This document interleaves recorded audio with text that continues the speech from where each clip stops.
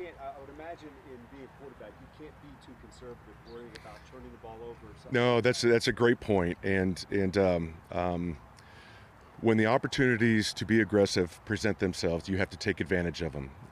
And the beauty of our quarterback is he has the ability, the arm talent, the experience, really to know when to pull the trigger and to be aggressive. But at the same time, understanding that, you know what, a check down is a pretty good thing.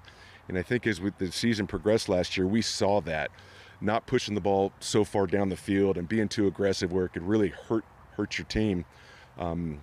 Just going through your progression and understanding that it's not always going to be there, but when it is there, you have to take advantage